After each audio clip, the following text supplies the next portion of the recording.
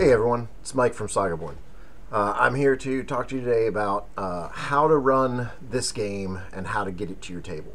So this is mainly tips for story guides on what would make SagaBorn a little bit different than some other games and why it's easy to get to the table.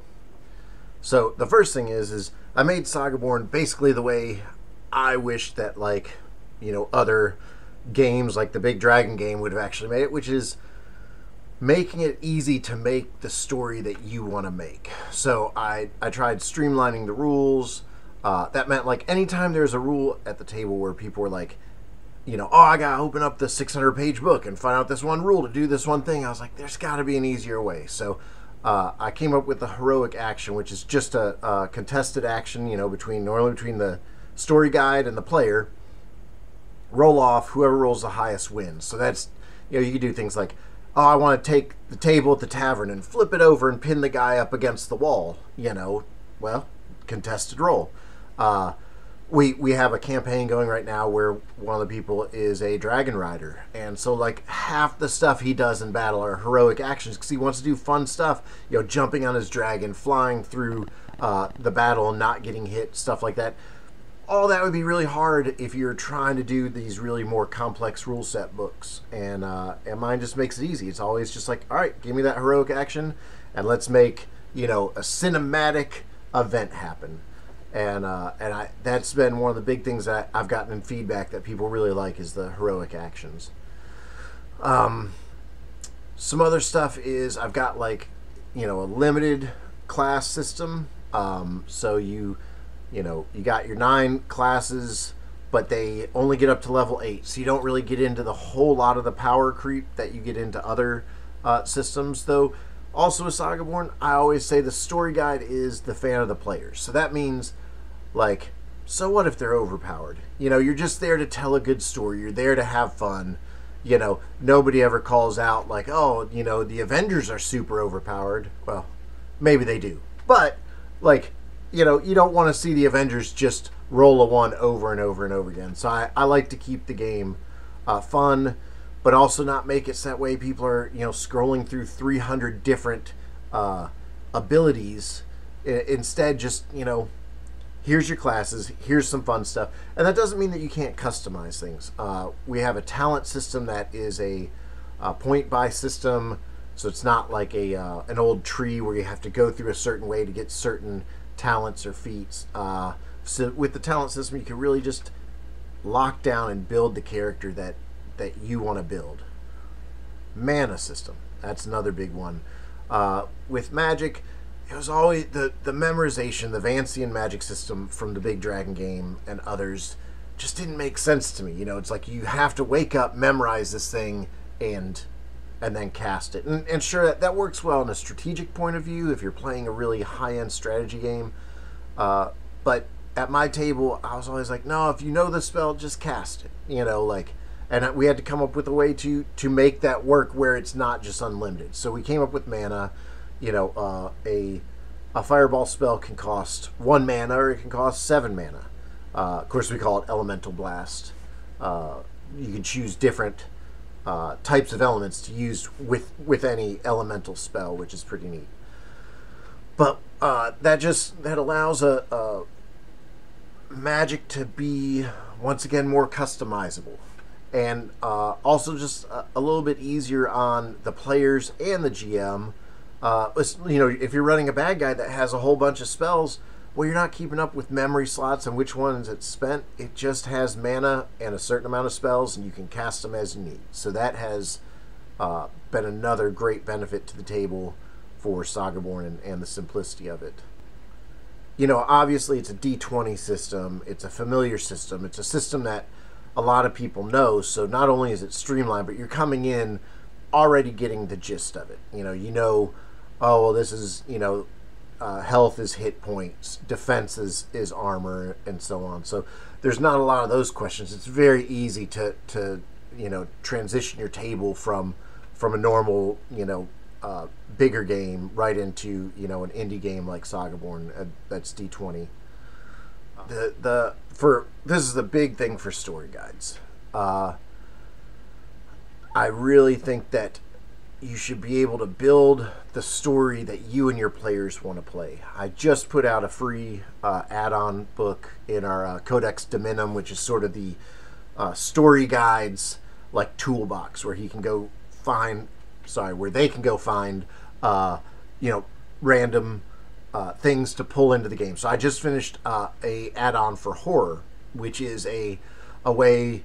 Let's say you wanted to run a campaign or adventure that leaned a little bit more into, cosmic horror and the unknown, and using this horror point system where basically as things traumatize you or affect you, you gain horror, and then basically as you gain horror, it becomes harder and harder to do stuff. You get different conditions like shaken or fatigued and panicked and so on, and it's a nice, simple way to add that mechanic to the game without any of the,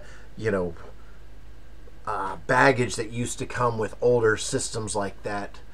This is much more of a generalized but still very useful system that can make you build a game if you're like, all right, it's coming up to October, we want to do some Halloween games.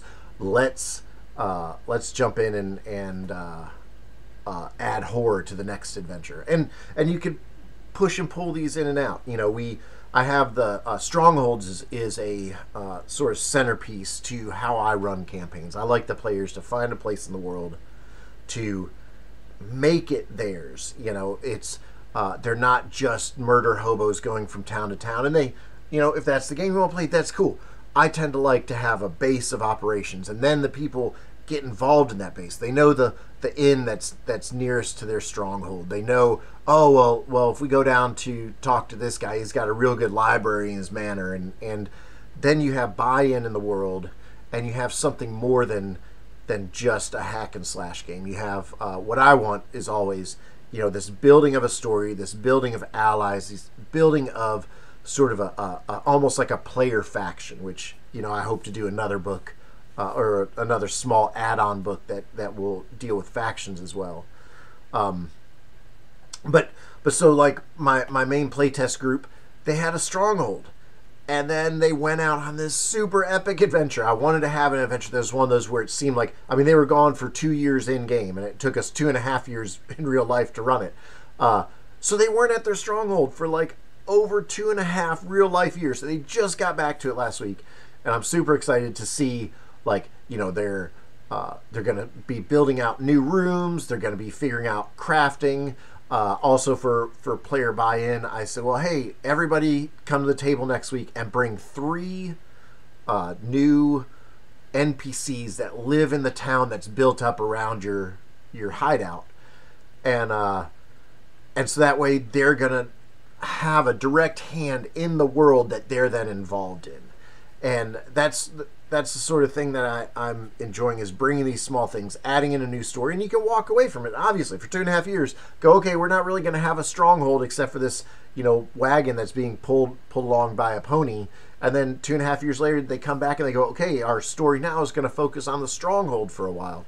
And that's what I'm trying to do with the Codex Dominum books. That's what I'm trying to do with SagaBorn, is like, here's some simple rules, and then here's a bunch of add-ons that you could sort of pull out of what you want, what you need, to make your game yours.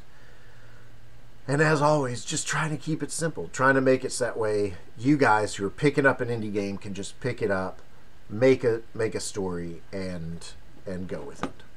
So another thing that I am very excited to be able to offer is, I've been building this world for a while. It was, I think, in 1999 that I first wrote on a sheet of paper about the world of Euteria and the Eridani people, and I think I was playing EverQuest at the time, and ever since then I've been building this world through different tabletop games we played, and then slowly SagaBorn evolved out of those.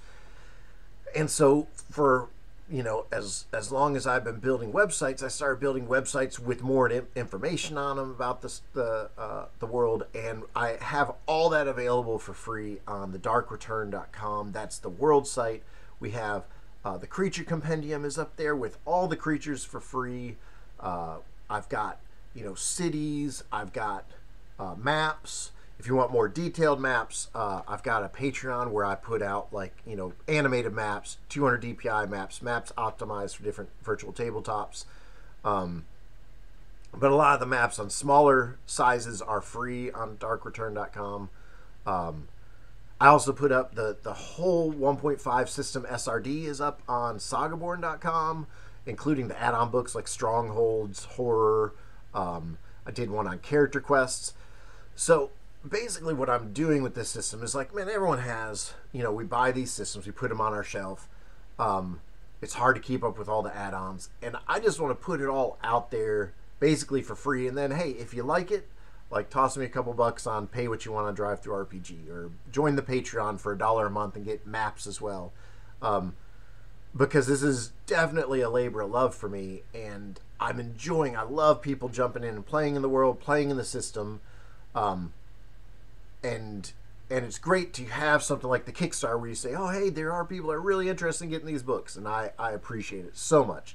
But at the same time, I feel like for a game runner that already has so many books on their shelf, like, just go get it online. You know, if you've used the SRD 100 times and then you want to go get, like, the PDF, cool. Like, seriously, I just love for everyone to be able to use the stuff, and that's why I put it all out there. So that's another definite add-on for SagaBorn, is just ease of use. I try to put it all out there. I try to get it as, you know, to you as easily and as quickly as possible, so that way it's good for you to use at the table. For getting stuff out for use, I use Fantasy Grounds, and that has been the best way for me to organize a campaign. I feel it's one of the most robust systems out there. It has a little bit of a learning curve, but if you can get over that learning curve, man, it does so much stuff for you. It's great. And I've got the SagaBorn system coded in. I'm just starting looking at reprogramming it because, you know, I'm an artist and a writer and, you know, web designer, tiny bit. Programmer is not really part of my wheelhouse, but I know enough to get in trouble. So I've edited the system. I found out a better way to do it, so I have to sort of start over from the bottom up, start over. But I think I got a pretty good handle on it. But the main thing is right now, today, for free, you can go get SagaBorn on Fantasy Grounds, download it. It comes with a full 1.5 system built into it as stories, so it's easy to reference for players. It's got character sheets built in there. It's got the classes, so you can just, you know, when someone levels up, you can drag the classes over. And overall, like, there's a couple bugs because I built it on the back of other, you know, D20 systems that it references. So sometimes things don't add up. I apologize. Again, like I said, I'm not a programmer, but it is a working, you know, during the pandemic when I was playing online all the time, all of my games went through Fantasy Grounds. We all had a good time. One of my playtest groups right now, everyone's separated by distance, so we're playing on Fantasy Grounds. Runs perfectly fine. So it's another way to get this game to your table very easily, because I know that's the hardest thing for a story guide. You know, it's like if a player wants to play a new game, that's great, but then it's like, oh man, like, now I got to run this new game. I got to learn it. I got to get it to the table. What all is it going to take? And I've tried to mitigate a lot of the issues that happen getting games to a table by making it as easy as possible. So that's a quick overview of, you know, SagaBorn's story guide, getting the game to your table overview. If you have any other questions, you know, hit me up on email. We have a Discord. Meet me on there. Ask questions, and as always, keep adventuring.